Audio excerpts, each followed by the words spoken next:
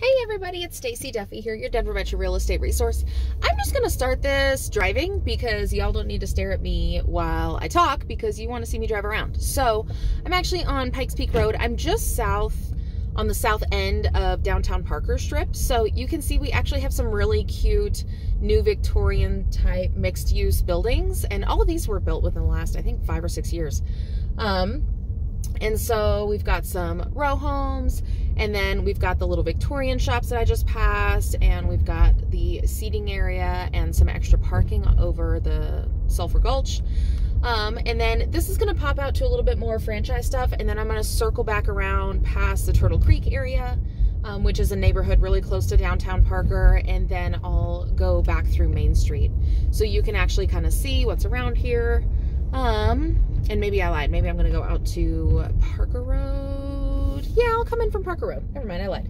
So, we've got Goodwill and Best Buy and Jack in the Box and some of your franchise stuff here just south of downtown Parker. And then here I'm going to come out on Parker Road, and we have gorgeous mountain views today. It is beautiful and clear and nice and brisk. Let's see, 60 degrees. It is 9:30 in the morning on a Monday.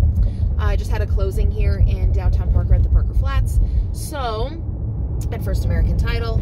And so I figured, you know what, I'm in the area. There's not a ton of traffic, which is pretty unusual for the downtown Parker area because sometimes it gets pretty busy. When I say downtown Parker area, it's really a couple of streets, but it's really, really cute. So I wanted to show it to y'all. So, we've got a little bit older strip mall shopping center here on the right with the Wells Fargo and Dollar Tree, and there are some really good shops in there. Personally, the locksmith that I use is in there. They also reprogram auto keys. I know it's kind of random, but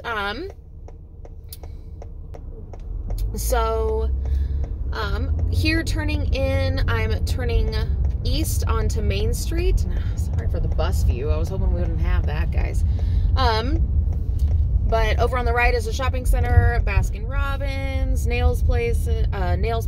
We've got the Italian place. On the left, we've got O'Brien Park. So I'm actually going to do a quick circle. Actually, I want to, but I don't want to follow this bus. Oh my gosh. Okay. Thank you, bus drivers, for everything that you do. It's just not the best view for my video. I want to show you O'Brien Park because a lot of people really like Parker because it's very, very family friendly, suburb, a little bit more conservative type vibe.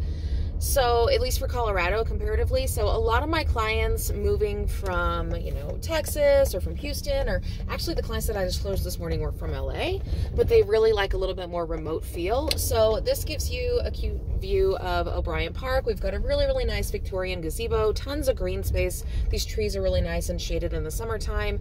Huge playground area. And then we've also got basketball court and some fields here, and then there's a little water park back in here as well. So this area in the summertime for people with kids, there's always people here. And then I'm gonna go back out the entrance over here so I don't come in the wrong side of the parking lot. And then at Christmas time, this is also really, really nice. They light up a ton of these trees. It's really, really pretty. Lots of fall festival type stuff. It's just a really, really nice kind of central landing spot for a lot of the people here in Parker. And then this gives you a little bit more of a backside view of the downtown strip too on the Main Street. So we've got Kilwins for the ice cream and chocolate. We've got Black House Tavern. We've got the Parker Garage, which has been rebranded a couple of times. And then also, or Parker Garage has been the same, but then the Tailgate has been rebranded as the other one over here. So, Tavern and Grill. So pretty much just your typical, hey, cutesy Main Street. We've got some boutiques. We've got some salons. We've got Fika Coffee House, which is kind of a go-to place here in this part of town. It's where a lot of people do business. It's very Swedish and quaint and cute.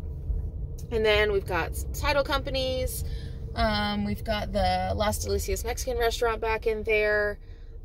Music shop, and then this is Pikes Peak, so this is actually where I started. If you turn right here, you'll see the little Victorian mixed use and row homes that I started with when I started the tour.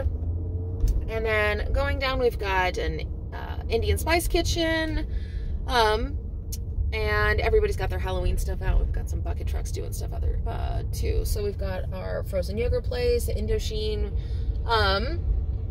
Dough Dreamery. So it's really your go-to, hey, ice cream shop evenings. There's some professional offices in here as well. And this is actually the area that they close off for the farmers market in the summertime. So every weekend in the summer, non-COVID times, I'll say that. Every weekend in the summer, they'll have a farmers market on Sundays, and they'll close a lot of the downtown street, and you can just walk it. And I'll tell you, that is my go-to for tamales. Sorry, radar detector, guys. That's my go-to for the tamales, because the tamale guy there is awesome, and I just buy a giant pack, and I put them in the freezer, and they're really, really good. Also the honey jam. I'm a big fan of the honey jam. I was running into the issue where they have the Southlands Farmers Market on Saturdays, and then Parker's on Sundays, and they wouldn't have the raspberry because they were always sold out. But anyway, really cute farmers market, great place to take the family and walk around and go do stuff. What I'm pulling into now is the Parker Library. So I will pull into that, and that's part of the Douglas County Library System. And then they have the Discovery Park. But this is a really, really cool open area, and they've made some changes here relatively recently. I think when they opened it, they first had a skating rink. I don't know if they have that open anymore. I haven't been down here in a while, since with COVID, the libraries have been closed. So, but for non-COVID times, when things are back open up, they do have great story times, great activities for those people that have kids and are looking for something to do during the day. Really, really nice library that's actually relatively new. I think this is only a couple years old. And then the Pace Center as well, they've made some changes too. So he's doing some towing work. I'm going to go around this way. And then I will come back down the other side of Main Street just to give you a westbound view, so you can kind of get another look. And as far as the neighborhoods around downtown Parker, we do have some attached townhomes over here, just on the north side. It's kind of a mix. So if you go just east of here, east and a little bit north, you've got Ponderosa Hills and Homestead Farms and a lot of your acreage properties that people really, really like Parker for. A little bit more remote. Some of those in Ponderosa Hills are going to be a little bit more tree-lined. So you might not have the views, but it's going to feel kind of mountain-esque a little bit as far as being in the trees. But then some of the other ones are a little bit further east when you go down to Homestead Farms, and closer, if you were to go further southeast towards Kiowa and everything, then you're a little bit more in the plains area. So it's not as treed and everything. But then there's also typical single-family subdivision neighborhoods. There's condos, there's apartments, there's lots of different stuff. And then I mentioned these new Victorian mixed-use ones. So, and more central Parker, so on the west side of Parker Road, is going to have a lot more of your typical suburban single-family homes built 80s to 90s to 2000s. There are some newer developments in Meridian and Stonegate.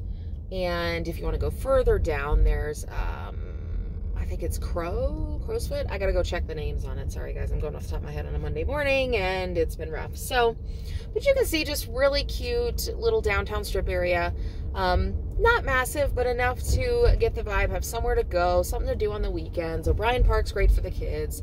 It's very, very central and family friendly. And you do, other than the downtown area, you have some individual restaurants and then a lot of franchise restaurants.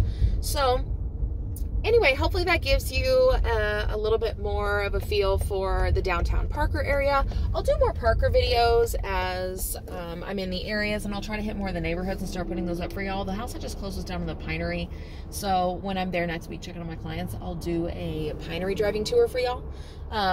Really, really nice. Probably about 12 minutes or so, 12 to 15 minutes south of this downtown area where I'm at now. So if you're looking to buy or sell in the Denver metro area, please feel free to reach out to me. I'd be happy to help. I am in Parker all the time. I live pretty close to Parker, just north of that in Foxfield. So this is part of my stomping grounds, guys. I'm down here. I know the area. I love the area. I have lots of clients here. I do a lot of business here. So anyway, hopefully that gives you a better idea. And if there are more neighborhoods or more areas of town that you'd like me to do a driving tour on as I'm in those areas, just shoot them, put them down in the comments. Or if you're liking this and this was helpful for you, just hit the like button. I'd really appreciate it. But thanks so much for the time, and y'all have a great day.